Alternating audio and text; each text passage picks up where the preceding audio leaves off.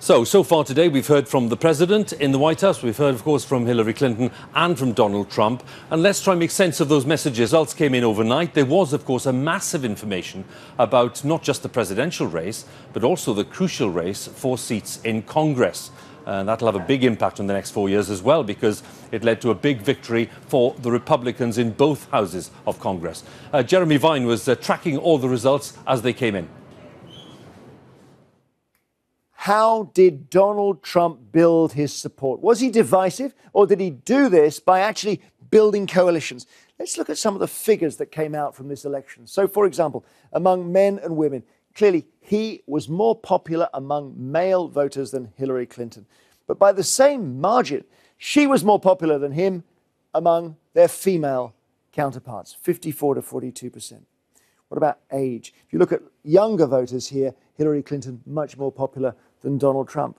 But he was more popular than her among voters aged over 45. Some of these differences are really stark. Nowhere more stark than on race. Trump more popular among whites by 58 to 37%, but a massive margin for Hillary Clinton among black voters. Trump only had 8%. Mind you, didn't stop him winning the election.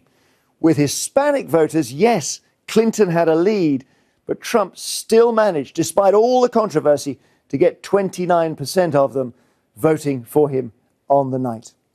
So now we look at the chronology, and I'll take you to our virtual Washington Monument so we can see the story of the night as it unfolded. And it began with very much a sense that it was probably going to be Hillary Clinton's time. Have a look at the first results we saw.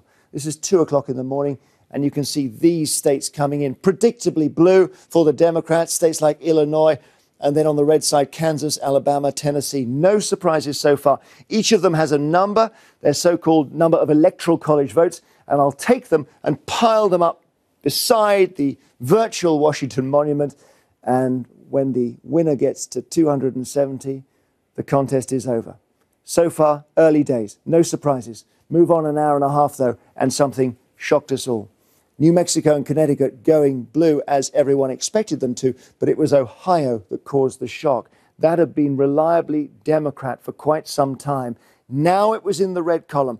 The Republicans didn't win it in the 2012 election. Was something happening? Was Donald Trump on the move here? Was his strategy working? Let's pile up those Electoral College votes, and now you can see his advantage.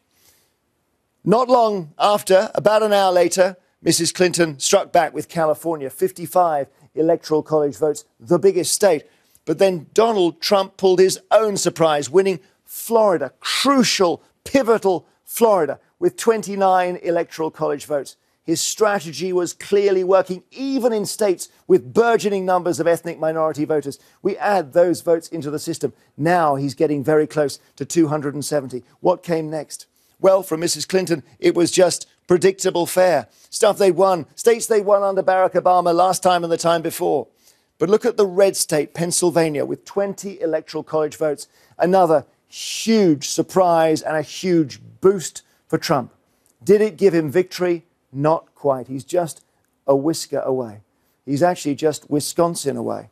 That came in at 8:04 while he was speaking. Somebody whispered in his ear, "You're through the line." Wisconsin with 10 Electoral College votes. Let's just see them added here. And at that point, Donald Trump knew he would be in the White House.